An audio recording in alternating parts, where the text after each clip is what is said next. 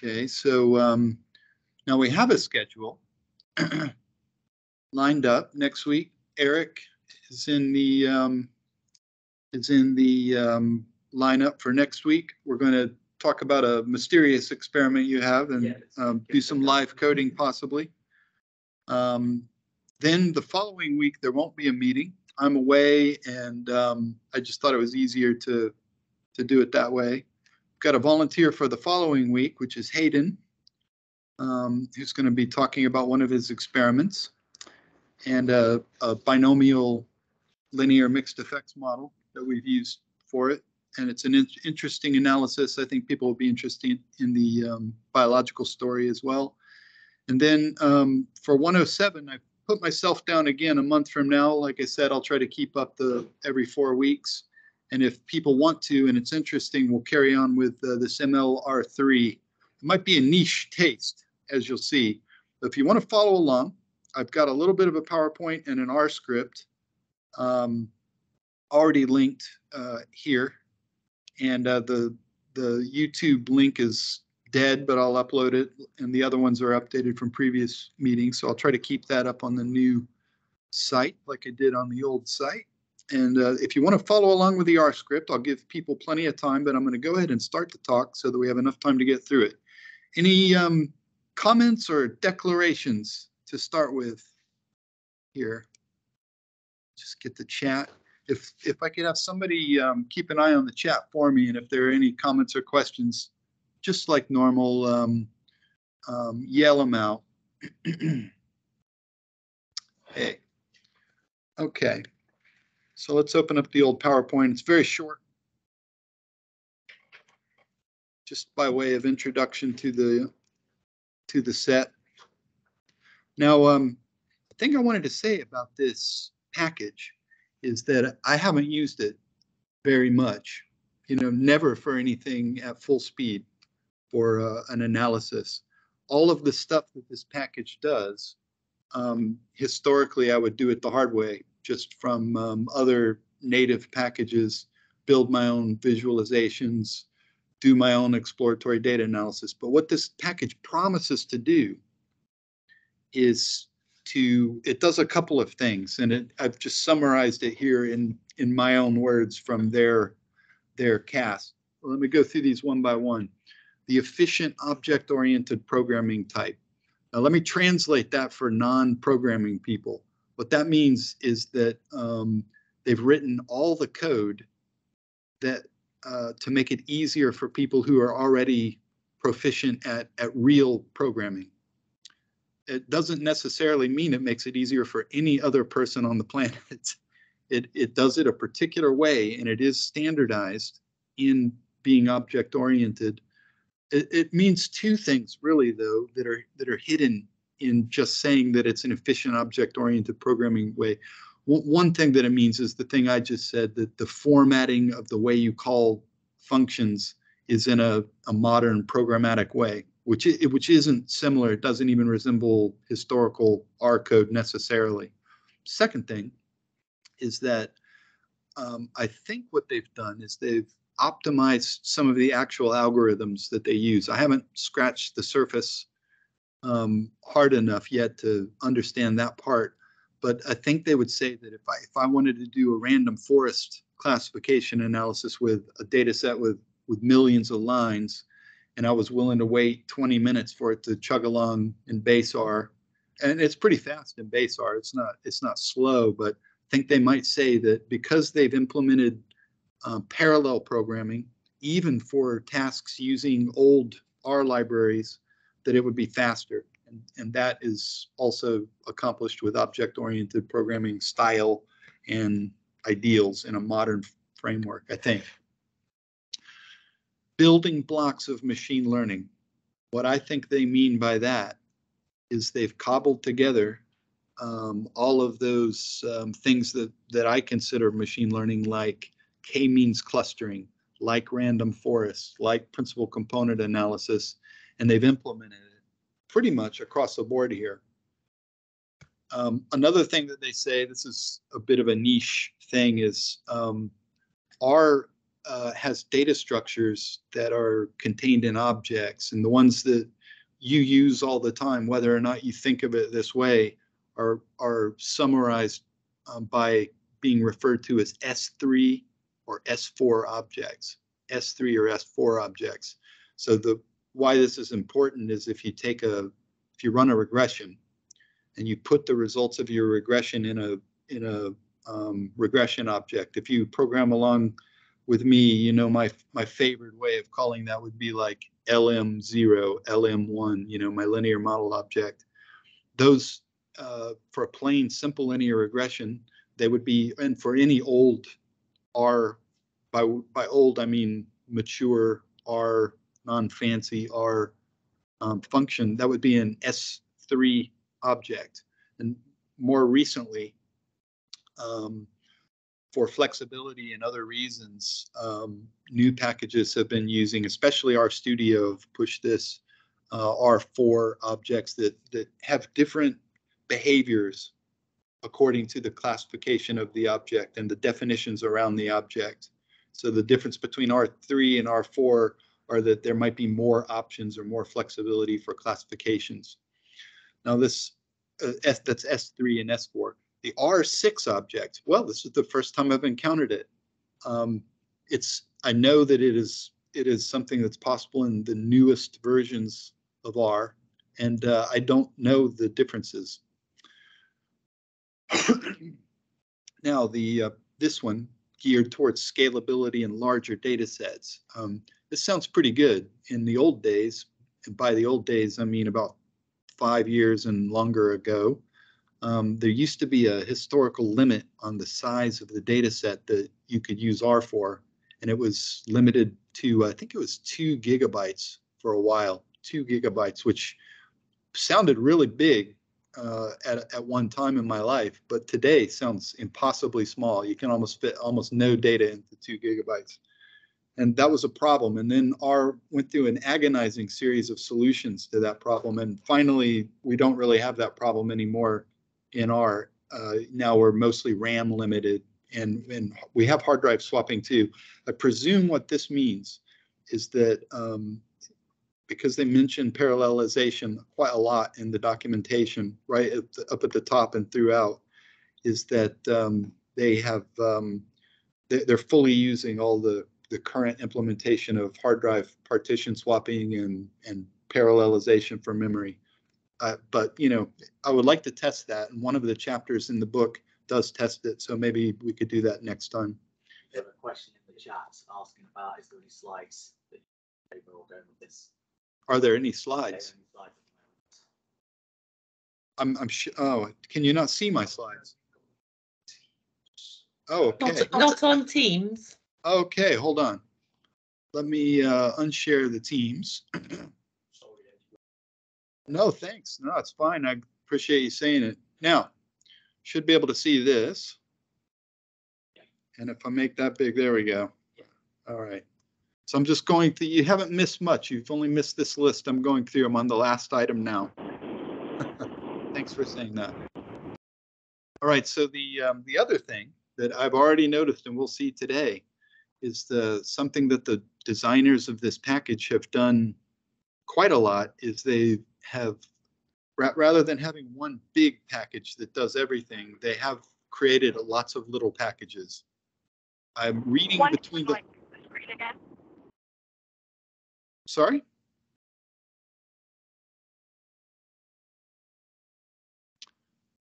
If they put it in the chat, if there is something, or I heard something, I thought it was a comment or question, I may have misheard,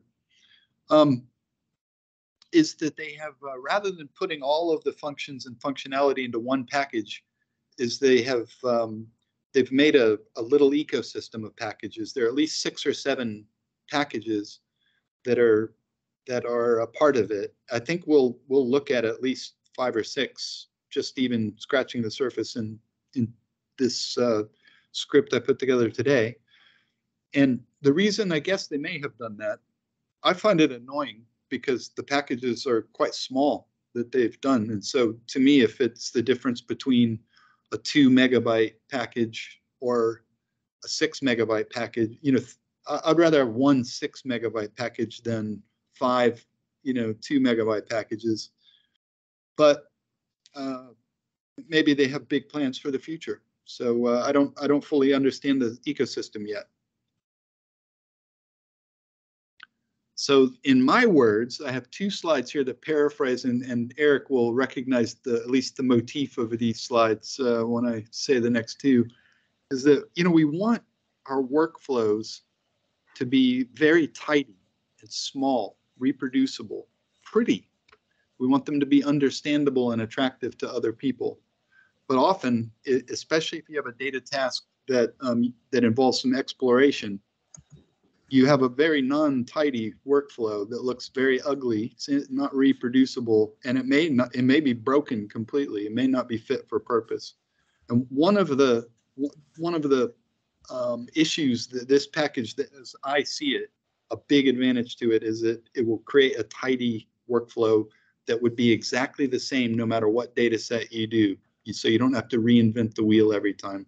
And I think that's their purpose. But in my words, that's the big advantage of this particular ecosystem. So I've broken this down a little bit conceptually, and we'll see some parts of this in the script today, is that my workflows, if it's a discrete data set, look something like this. I'm just going to go back and mute somebody because I hear somebody. Just going to mute. How do I mute someone? Satya, can I ask you to mute, please? Getting some background noise.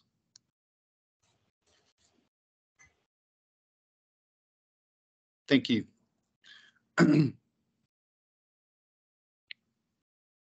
All right, so my workflows look like this, where if it's a data set that I need to explore, and it's a data set, I guess I should probably have put in another slide where I think there are 2 kinds of workflows.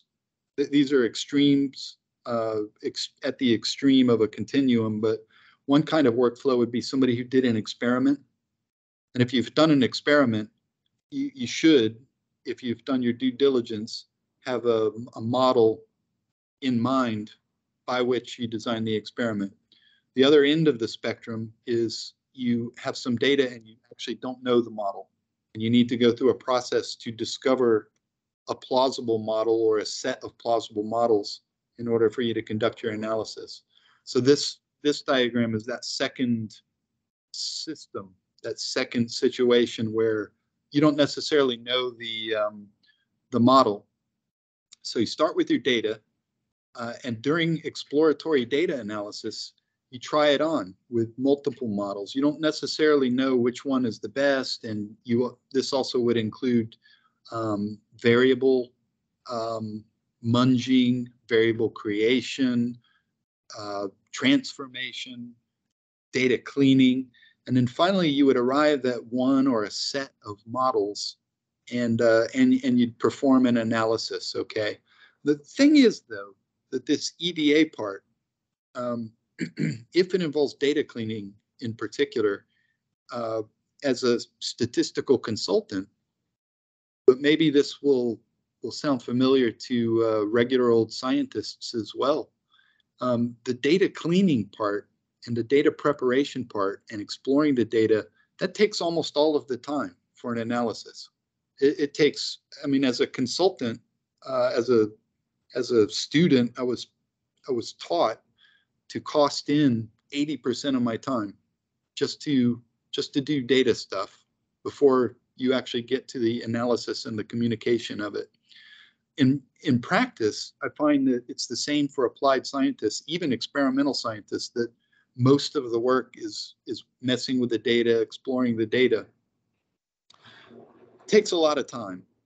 And for the analysis, this requires, to do a great analysis, and easily requires a lot of experience. That can also take a lot of time, but it at least requires a lot of experience. Okay, so this is the advantage of the MLR package. I've graffitied their logo. what they aim to do is when you apply their methods, they aim to reduce the amount of time and take away subjectivity in the absence of experience, possibly, and make it so that the whole process requires less experience to accomplish. And there are some objective pipelines put in. I haven't stress tested them yet. It would be interesting to spend time on an analysis in the past, say that someone has done, maybe that I've done, and recall all of that diligence that went into it, and then compare it to just running it through one of their models and say, did it come out resembling the choices that I may have made? Okay. So just a few other things is it seems like I have periodically heard a little bit about the MLR package.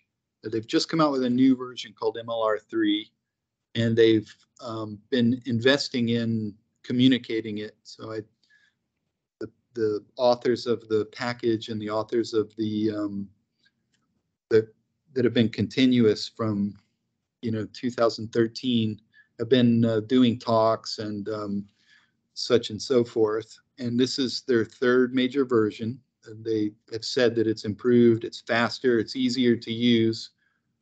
After scratching the surface a little bit, I hope it's easier to use, because it's still not easy to use. At least it's not that intuitive, but it is consistent, which I do have a lot of appreciation for. But also they've written a book.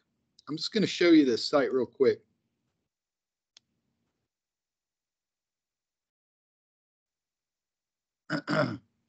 So they've got a bare skeleton of an open access book, and I've got the link to the book that's also on the page.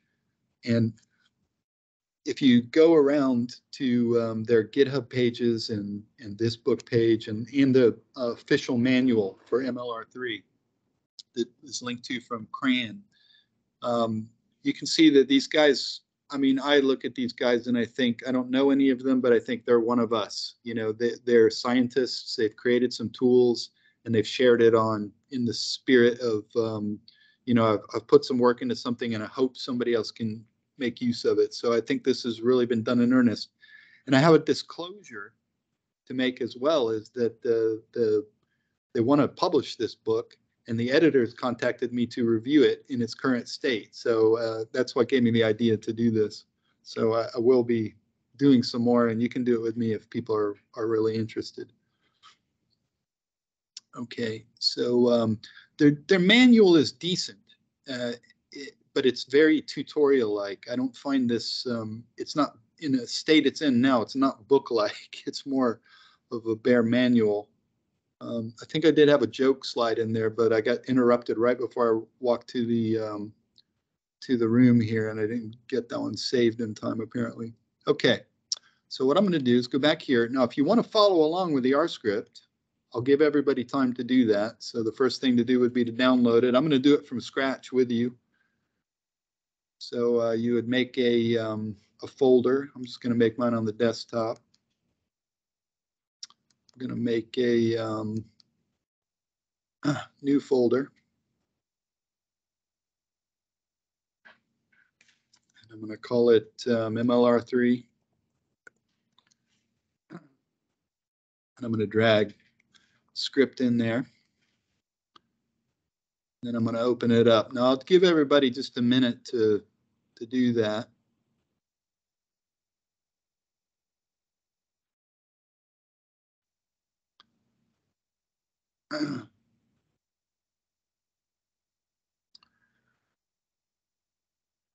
So as I've opened it up, because I haven't run this script on my computer yet, not this computer, I've only run it on my desktop. I'm getting this little utility asking me if I want to install these libraries I'm loading. So I'm going to go ahead and do that on this occasion.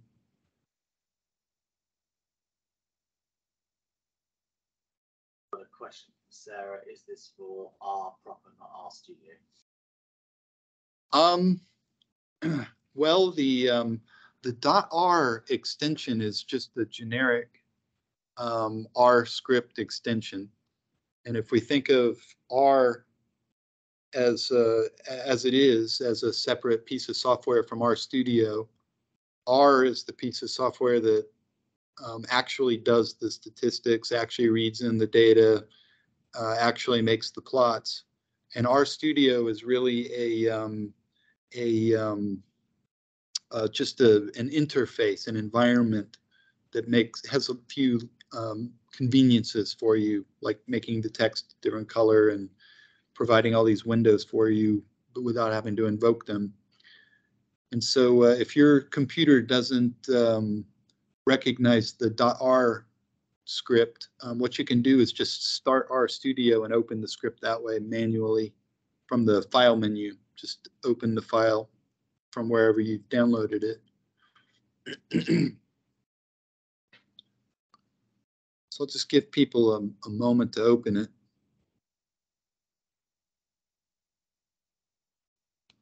And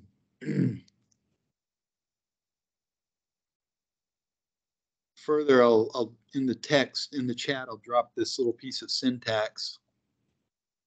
This is for Windows. And if you put your file path in the middle of there, you can just copy and paste it to set your working directory. Of course, there are other ways to set your working directory, like from the session. Let me see, where is it? I usually do it with code, but you can set your working directory from the session drop-down button to the source file location. That's another way to do it without any code.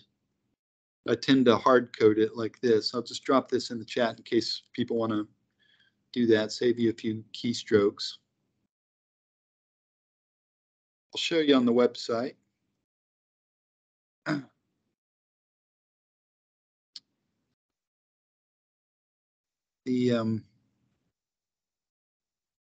It's on the schedule page that I think Zhimek, yes, thank you, put in the URL, and it's right here. The link to the script is right there. So you just need to click on it to download it. You could run it from your downloads if you wish. Usually I would make a folder where it lives. I'll just give people a minute to do that. Yeah, it has today's date. If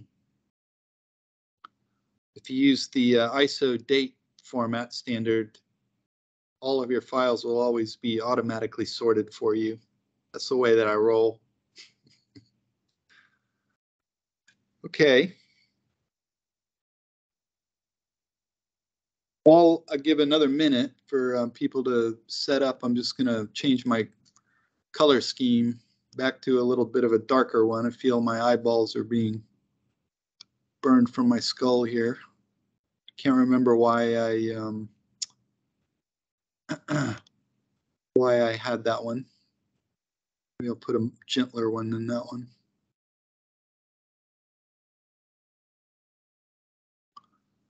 Okay, I'll try solarized. Oh yeah, let me just restart. There we go.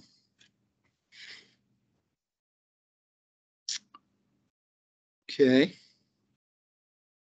Okay, I think I'm going to go on in the interest of time.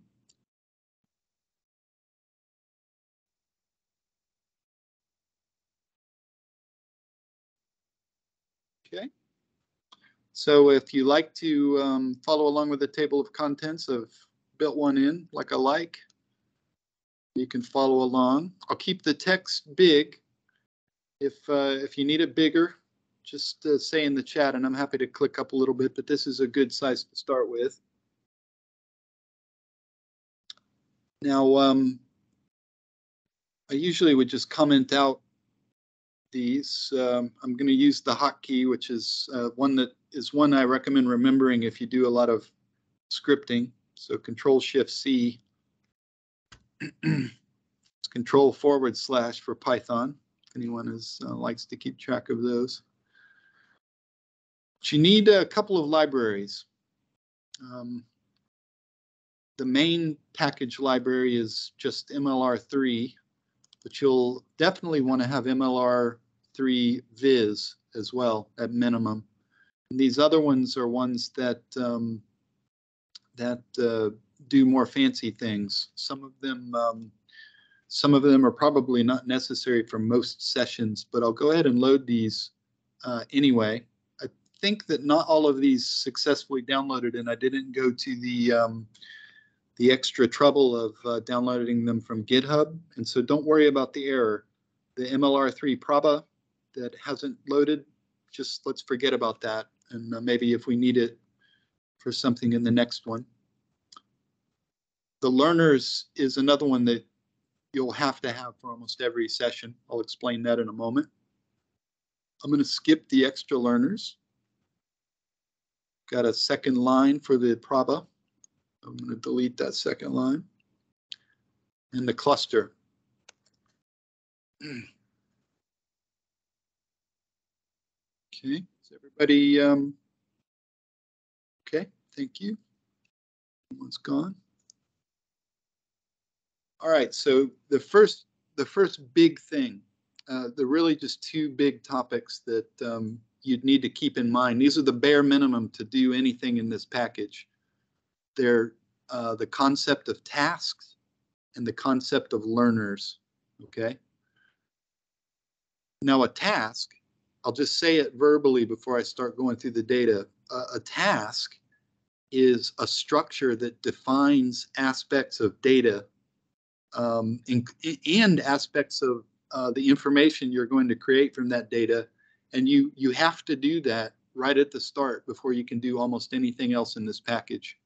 So before you do anything, there's some jargon you have to take on board, and you have to roll with it because you can't do anything in this package with it. Now the jargon will, if you're used to traditional statistics, will not make any sense at all. You know, maybe why would we have a task? Why call it a task? Why create a term for it? Well, the origin of this jargon is in data science, the modern practice of data science. And so I'll point out some of the origins of the jargon terms as we come up on them. The concept of a learner is a specific model that you're going to apply to a task. And they have a lot of tools for you to rapidly mutate different learners, okay? So if you're going to follow along, the code should work mostly, but I'll highlight places where the code wasn't working for me. We're going to start off with that mtcars package. It's one of the standard data sets. You can read about it later if you want, but the important ones that we're going to use are, it's a data set that has miles per gallon, and then for each of many different models of cars, and then for each of those cars, it's got the number of cylinders, the displacement of the engine, and other variables, okay? What this syntax means is we're going to take the whole mtcars data set. I'm just going to print it out in the console, 3, 2, 1. So there's a lot of stuff, and these are the cars that are row names in this particular one. And what we're doing is we're grabbing, if we just go to the top where the names are, this 1 to 3 is just shorthand for grabbing the first 3 variables. So miles per gallon, cylinder, displacement. And then we'll just look at this str function to look at the structure down in the console, 3, 2, 1. Okay. So we can see some of the values. So this is super simple. It's just for an example for our first task. So if I scroll out, I'm not going to scroll out. I'm just going to do that. Here's the second little bit of jargon for creating a task from scratch. Do this a couple of times in the script, and it's like the basic thing. Can't do anything else without a task. It's got a target argument, and the target argument is the thing that you're predicting. It's your dependent variable. It's just the data science jargon for that. And the ID of the task is just a string that you're going to use to access the name of the task in a, I think they mean this to be more readable, but it wasn't very intuitive to me. And you can just leave it at the default. So this doesn't have to do with any data or a data object that we're loading up. All we do is define for this data subset, our data object, our dependent variable, and everything that's not a dependent variable automatically becomes a predictor or a feature in data science jargon. So if we just print our task, a summary of it, oops, I didn't execute my task thing, line 48, 3, 2, 1, boom. And then I'm going to print it in the console, 3, 2, 1. So what we see is we've got 32 rows, 3 columns. Our target is miles per gallon. And our features are cylinders and displacement. We haven't defined any properties. Maybe we'll come on to that and talk about that. For now, let's just look at they have this function called autoplot. Now, I think they're taking the autoplot function from, if you guys have used, if you're a heavy ggplot user, autoplot is one of the tools from ggplot. They have, maybe through the R6 definition of objects, they have done something super fancy with it. This one is really boring compared to some of them, but I'll make the plot bigger. You can see the first auto plot, 3, 2, 1. Whoops. ggalley, I probably haven't installed that. So I will need to install ggalley.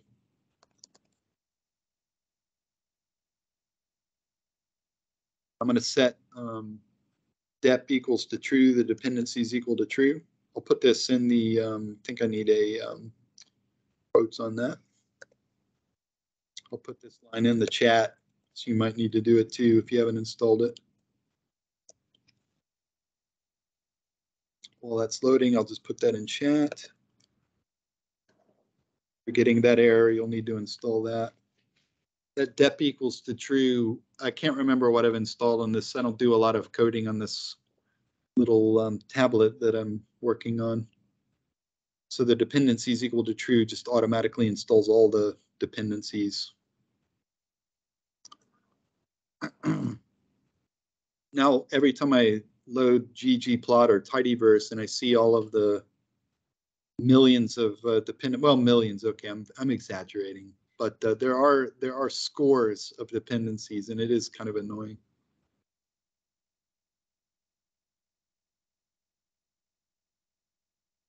How spoiled we've become is the internet is so fast, and it just works just about every time. But I'm still annoyed watching the bar, even if it only lasts 60 seconds or so.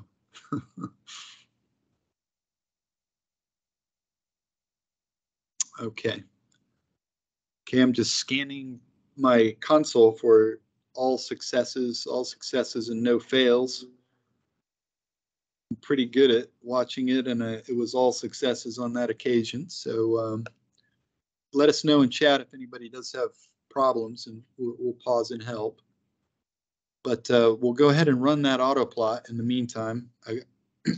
That's line 53. I'm just going to make that big, 3, 2, 1. There we go. So it took a second to render that plot because there were some calculations going on.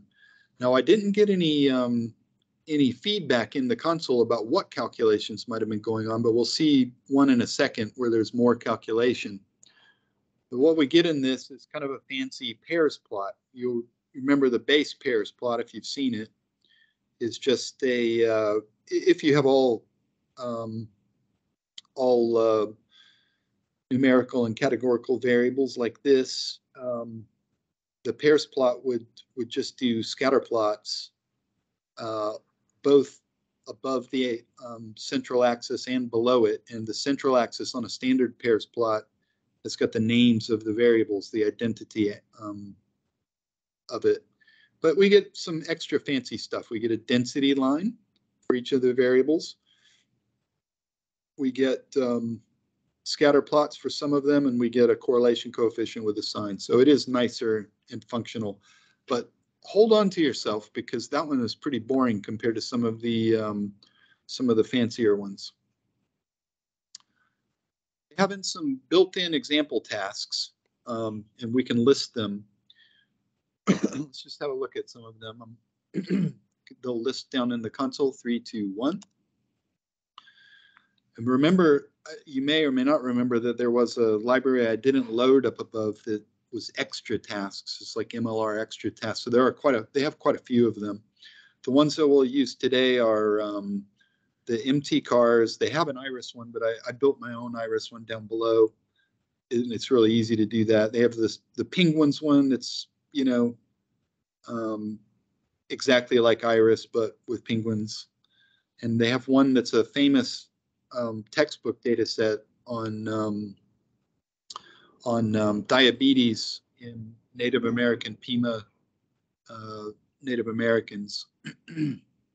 Okay, so and we can. There are some attributes with each of those tasks. So if we look at the attributes as a data frame, we can see a summary because my text is big. We can see one for the task types. I didn't really linger on it to say that there are different task types, but there is clustering, classification, and regression, and some other more specialized ones. But in their examples, they just have those three very common ones. And they have a, you know, at a glance, you can see how big the data sets and some other attributes of the data that we can just ignore for now. So these are ones just to explore the functions of the tasks. Okay, and they have an example here. This one's the fancier one, and it'll take a second to run. Before I run it, though, I want to set you to pay attention to a few things. This one's the penguins data set. It has 3 different species of penguins.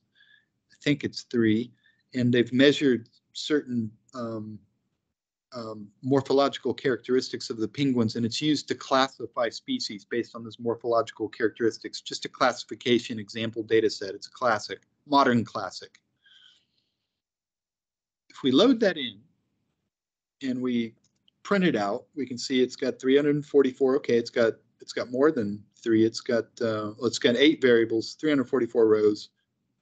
Body mass, slipper island, sex. It's got sexes as well. Okay. But watch what happens down in the console when we run this auto plot. Now, remember we did the first one on just a few variables, and this one's on a lot more variables. So while it's calculating, it's doing some stuff down there.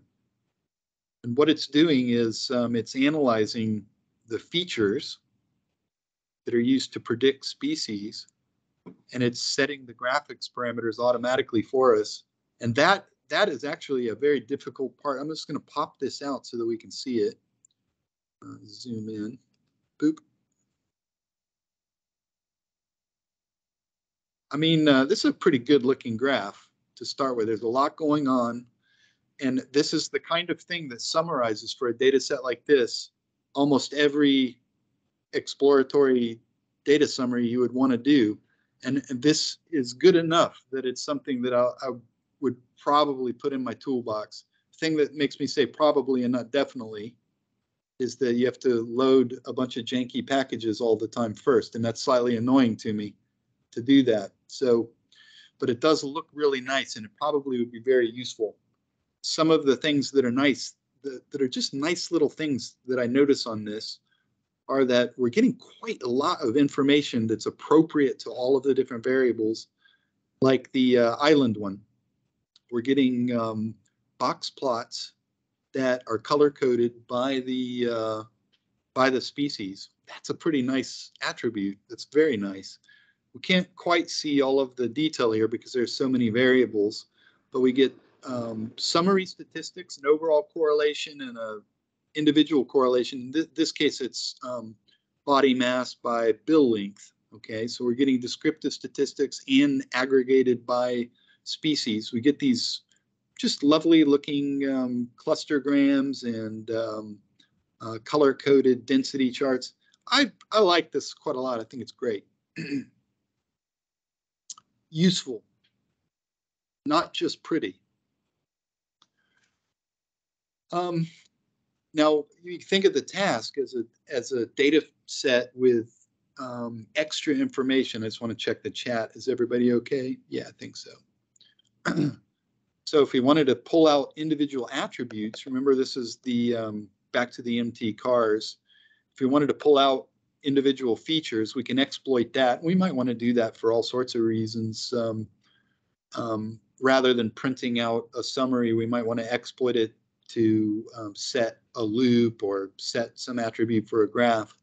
So we can pull out the numbers of rows, feature names, the target name, and a lot of other stuff too for bigger data sets. We can also grab the whole data frame with a, now this syntax is very modern. It's, I don't know if they're emulating Python in particular, but they're emulating a modern language where you're applying an attribute function or a summary function to a data object, and they're doing it in a way that's not typical R syntax. And the thing I love about this, now this is the feature, the object, and then this is the data function that is applied to feature. Here's a nice thing. It's just a nice little thing. I noticed that when you print out a data frame in R, if it's a long data frame, the column names are up at the top and they print it out for you again at the bottom. It's just so clever. It's so useful too. Pretty nice.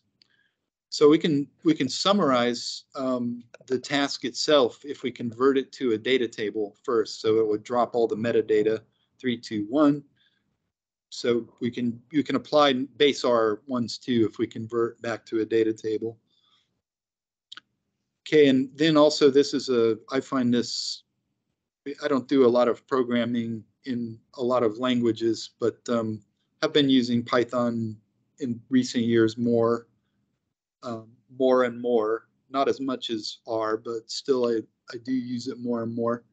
And this I find very Python-like, the idea of mutators. So it's a way that when you're slicing bits from your data set, you would use, or maybe summarizing bits of your data set. Usually you would use some code, and it's easy to do with the square brackets notation in R, and it's easy to do with in the tidyverse language with pipes. So we do that kind of stuff that way. But here they've done it in a Pythonic way. If I just collapse my table of contents for a moment. Here we're applying functions again to the data object to select and filter. And whereas we would use a pipe, putting in a data object into the filter function to grab, in this case, a certain set of rows, and then have the syntax explicit to pipe that into a new data object or the same data object. Here it's implicit. So this will filter the data object small. Here I've made a new task that I call small penguins. If we summarize it, we see it's the full penguins. It's not small at all. But to keep it straight, what we can do, note there are 8 columns in the whole task penguins. This TSK, by the way, is a shorthand word for grabbing their task by its ID name. Okay, so it's just to keep the code terse and readable. It serves no other function. We could do it with less readable code. It's a subjective thing, a little thing, but it's kind of nice. I can see it if you're using only this package and no other package, maybe. But if we select those particular variables with this syntax, boom, and then print out our new task, we've selected those. And if we're going to filter it by row, we run this 3, 2, 1, and we print it again. Boom, we filtered it down to 3 rows. So it's implicit. The pipeline, the pipes, it makes the pipes syntax completely obsolete. That's all, but you have to be careful and know what you're doing. That's all. So we can look at the whole data set now, and we see that we've just sliced it. That's pretty nice. It's pretty nice. It's different than any other thing I've done, which is a huge downside. You know, you have to learn it explicitly, but it is easy to learn, and it seems to work. So for plotting, I think we've already loaded that. We're going to load up the, this is again using the TSK for the nickname for the task, and just put it in a generic object called task this time, which we can print. This has got 768 rows of 9 variables. Just keeping an eye on the time because I've got the other session starting soon. See, we're only halfway through, so I'm going to go really fast to get through to the end. So we're going to subset it. Boom. We're going to auto plot class frequencies for this task. I think this window will be big enough. So because we've plotted something that's got just classes, this is the 2 classes, positive or negative. It just, the default is on the dependent to just do the frequency. Let's do a pairs plot on the whole task. 3, 2, 1. It's probably going to be too big for this window. Notice it's setting the graphics parameters in the console. Said the bin width was too small. Try to print it. There we go. Took it a second, but you get with a classification problem as opposed to a regression problem, you get a different plot. Again, I presume that's the R6 object just doing its work behind the scenes. You don't even need to know what it means. 3,